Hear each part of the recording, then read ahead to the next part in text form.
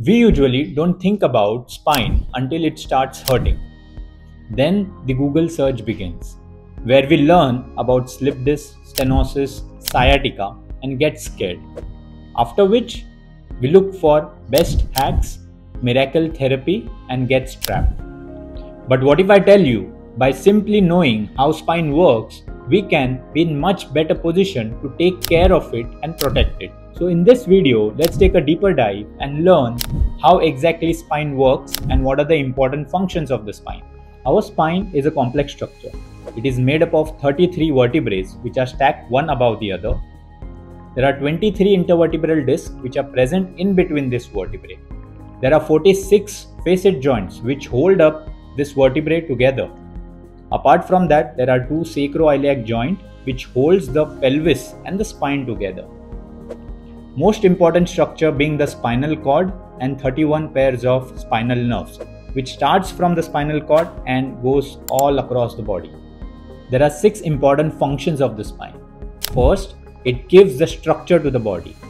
Unlike quadruped animals, human spine is designed to stand upright and it maintains the natural curves in the cervical, thoracic and lumbosacral region, which maintains the center of gravity of the body.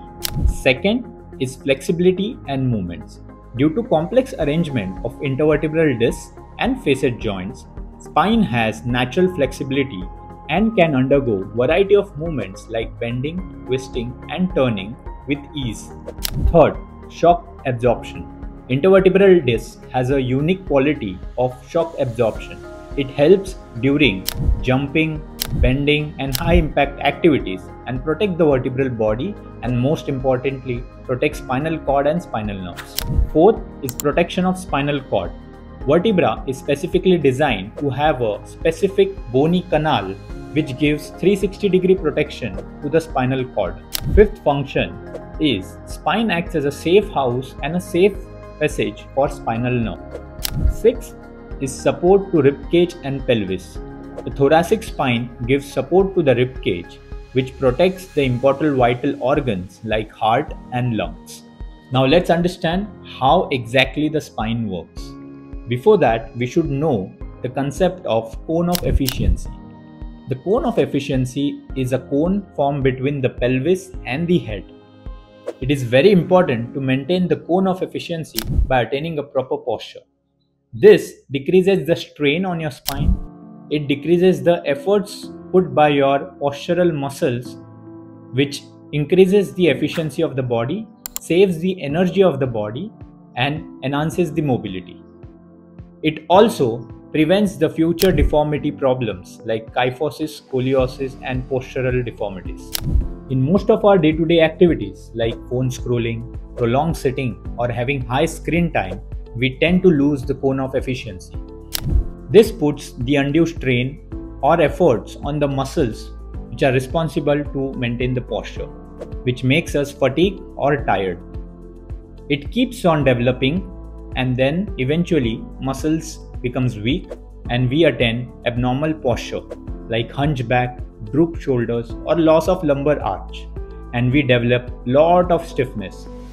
This stiffness changes the natural curvature of the spine, which puts abnormal load on the intervertebral discs and facet joints and increases the wear and tear or spinal degeneration. The intervertebral disc is mainly made up of the collagen ring, which is annulus fibrosus, and nucleus pulposus, which is mainly water and proteoglycan. Due to excessive load bearing on the intervertebral disc, it becomes dehydrated, hard and calcified, and sometimes it pops out by breaking the collagen ring, which is called as slip disc. The spinal degeneration also affects the facet joints. Facet joints, which are covered with capsule and cartilage, get destroyed and it becomes arthritic. Eventually, it becomes unstable and causes spondylolisthesis. There is one more important structure which degeneration causes severe problem, that is ligamentum flavum.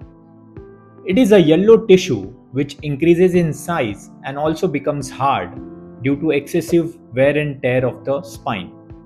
It occupies the spinal canal and causes spinal stenosis. All this problem eventually compresses the nerve and causes severe symptoms like sciatica, radiating pain, or back pain. So, this is how our spine works and degenerates. It is very important to keep our spine healthy by following the cone of efficiency rule, by simply maintaining the body posture and following the work ergonomics. Also, it is very important to tackle the daily stress and stiffness along the spine by having a simple 30 minutes routine of stretching and strengthening exercises. Along with that, optimum nutrition, hydration, and good rest is important.